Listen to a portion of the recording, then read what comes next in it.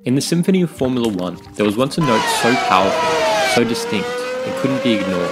This is the swan song of Ferrari V12, the Ferrari 412 T2.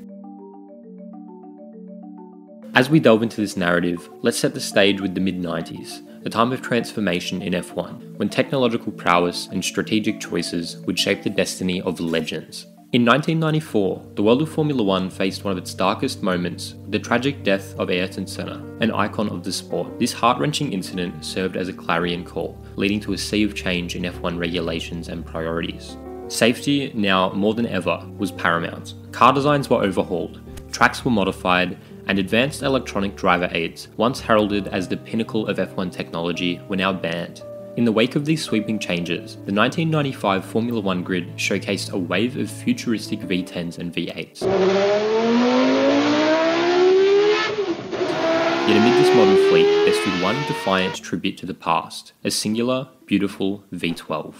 From the beginnings of Formula One in the 1950s, Ferrari's V12 engines have been emblematic of the Scuderia's racing spirit. Enzo Ferrari, the brand's founder, had a profound belief in the power and potential of the V12 configuration. The 125 F1, Ferrari's first Formula One car, debuted in 1948 with a V12 heart, setting the precedent for a storied lineage. Throughout the 1950s and 1960s, this engine configuration became synonymous with Ferrari's pursuit of excellence, powering legends like the 312 and its variants. Whether it was the raw power of the early years or the sonorous wail of the 3-litre units in the 90s, the V12 bore witness to numerous victories, innovations, and iconic moments. Over decades, as the dynamics of the sport shifted, with the changing regulations and technological advancements, Ferrari's commitment to the V12 remained unwavered. Yet, as its competitors were harnessing the might of their V10s, the Ferrari 412 T2 emerged as the Scuderia's final V12 hurrah. And behind the scenes during that 1995 season, Ferrari was already developing their own V10 engine, preparing to join a new era of F1 racing. But as the season progressed, the dominance of the Renault RS7 V10 engine became unmistakable. Partnered with Benetton and Williams, these engines began to set the pace, leaving competitors in their wake. The power and efficiency of Renault's V10s, combined with their technological partnerships, meant that they weren't just winning races, they were setting the tone for the entire sport. In an evolving F1 landscape, this engine's superiority was both a symbol of progress and a challenge for the remaining vestiges of a bygone era. But this isn't the story of the V10s. This is the story of the last V12, the Ferrari 412 T2, and it didn't go down without a fight. Imola, 1995, a racetrack rebounding from tragedy, remade and remolded, the ghosts of Senna and Ratzenberger still fresh in everyone's mind, as the engines roared and the grandstands vibrated with energy. Right there in the middle of it all was the Ferrari 412 T2, the prancing horse ready to race on its home turf. And what a race it was. If Imola's old Tamburello corner could talk, it would tell the tales of its glorious and heartbreaking past. But in 1995, it whispered of change. It whispered of chicanes, slowing the beasts that dared tread the asphalt. Another chicane rose to prominence before Tosa, making sure that any car that dared race had their sprints curtailed. The air was thick with anticipation on qualifying day, and boy oh boy did it deliver. Gerhard Berger, steering the glorious red beast, nearly stole the show, just a breath, a mere 8,000ths of a second away from pole, and he ended up being eclipsed by the reigning champion, Michael Schumacher. But the Ferrari fans, the passionate tifosi, they knew their hero had fired the opening salvo. The Williams pair of Hill and Coulthard took the next spots, with the Scot behind the Englishman, creating a grid ready for a duel. Then, in true Italian drama, the skies opened up on race day, pouring down on the tarmac. The conundrum of rubber began. To slick or not to slick? That was the question. The top drivers, including those in the 412 T2 and the persistent Barrichello, braved the wets, while the others gambled with slicks. As the lights went out, it became apparent wets were the order of the day. Schumacher, Berger and Hill danced away, leaving the slick gamblers floundering. 5 seconds a lap. It was like watching gazelles sprint past tortoises. But then again, the tarmac dried, and it was pit stop pandemonium. Off came the wets, onto the slicks. The lead built by the frontrunners was so vast it felt like they were in a different time zone. But the race wouldn't be so straightforward. Schumacher, on his fresh slicks, had a date with the barrier, a swirl and a crash, and the defending champion was out. He blamed a failure, but there were whispers in the paddock that it was driver error. Benetton's boss Flavio didn't even stick around to debate, he was visibly storming off on the day. But now the stage was set. Hill and Berger, mano a mano, but alas, Ferrari's pit stop woes struck Berger, putting him behind teammate Alesi.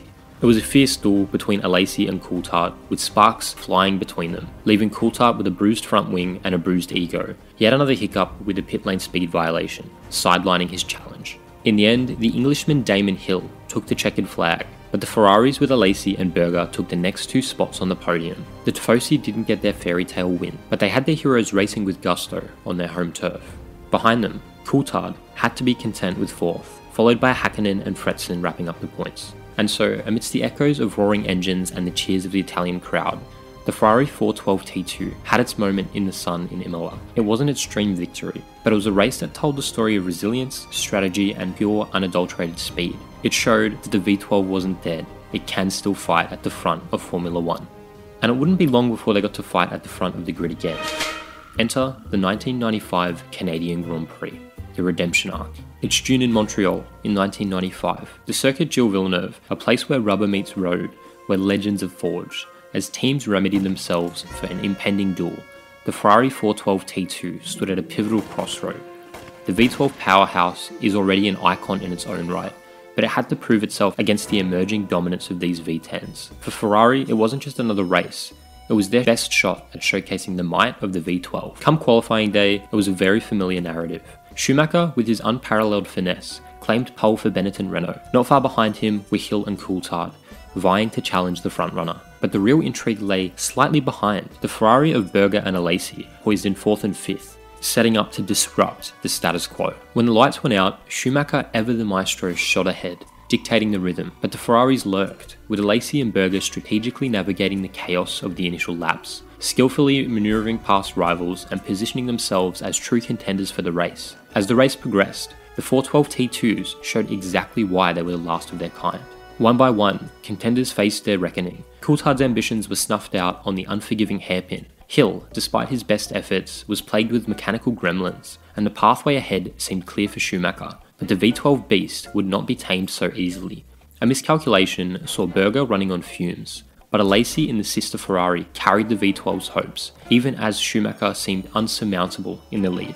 Then, in another unpredictable twist, Schumacher's car betrayed him, and the narrative was flung wide open. Alesi found himself in the lead, the roar of the V12 echoing the hopes of countless fans. The climax, fittingly, was drama-laden. As Alesi crossed the line, the pent-up emotions of fans overflowed. They swarmed the track, celebrating not only a win, but a monumental moment. However, amidst the euphoria, Alesi's car ran out of fuel on the victory lap, and this moment would create an iconic image. Schumacher gave the victor a lift, epitomizing the sportsmanship of the sport. As the sun set on this monumentous day, whispers circulated in the paddock. Had Schumacher linked a deal with Ferrari for the coming year? Only time would tell, but I'm sure you all know that story. The 1995 Canadian Grand Prix was not just another race. It saw Alesi's first victory, and it was the swan song for the V12, a fitting tribute to an era where raw power met artistry. For Ferrari, this race reaffirmed their legacy, and for the fans, it served as a reminder of the unpredictable, captivating nature of Formula 1. This race was the last win for a V12 in Formula 1. The rest of the season would be dominated by Schumacher and the V10 Renault. But although the Ferrari 412 T2 wasn't the most competitive car that year, it's etched into the annals of motorsport's history forever. It's the last V12. The Ferrari 412 T2 wasn't just an engineering marvel, it was a symphony of sound, power, and heritage. Its resounding roar in Montreal was not merely an engine's output, but it was the assertion of its enduring legacy in the ever-evolving tapestry of Formula 1. The echoes of that win in Canada continue to resonate. It wasn't just about a victory, it was about upholding the tradition, a testament to the might and the majesty of the V12. A lasting testament that still ignites conversations and yearnings amongst enthusiasts and racers alike. Sebastian Vettel's clarion call to bring back the V12s isn't just nostalgia. Wish list, top 3 wishes for the new owners of F1. V12. It's a reflection of the era where engineering met art, where power and beauty coexisted in perfect harmony. It's an era which highlights a simpler time in Formula 1. And so, as we look back, we don't just remember a car or an engine, we remember an era, a sentiment, an unmistakable roar. The Ferrari 412 T2 and its V12 remind us of a time when the heart of a car wasn't just measured in horsepower, but with the stories it created, the memories it fostered, and the legacy it etched into the Formula 1 soul. Although the Ferrari 412 T2 was the final V12, there's certainly some others that give it a good run for its money in terms of the best sounding V12. If you're interested in that, on screen is my video about the Matra V12, one of the best sounding engines in Formula 1 history. Give it a watch.